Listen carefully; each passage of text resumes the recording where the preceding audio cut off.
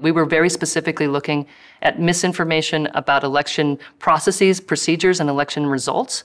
And if we saw something about that, we would pass it along to the platforms if we thought it violated one of their policies. A left-wing researcher who participated in censoring information online about the elections and the COVID-19 vaccine testified to Congress behind closed doors.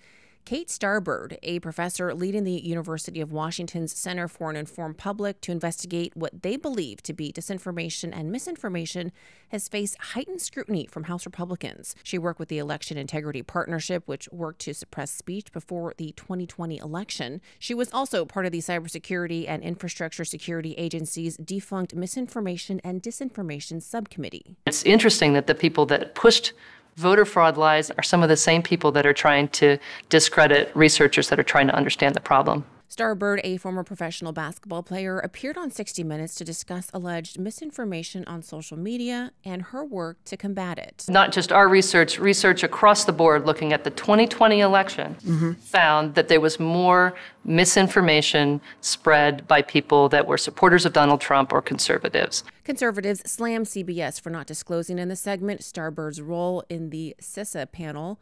Also, her University of Washington program received $2.25 million in 2021 from the National Science Foundation to mitigate the so-called online disinformation. In a statement to the Washington Examiner, Starbird said that in 2017, she began to see social media platforms, quote, reach out to me, seeking insights based on my academic research to help them better understand how rumors and disinformation spread online. Social media, and for that matter, big media all over, is still playing the censorship game as we speak. But Representative Darrell Issa, who sits on the House Judiciary Committee, said rather than promote free speech and free expression, this partnership was dedicated to denying it. The case stems from lawsuits Republican attorneys general filed against the Biden administration beginning in 2020 over officials allegedly pressuring platforms to illegally silence right-of-center viewpoints on COVID-19 elections and other matters.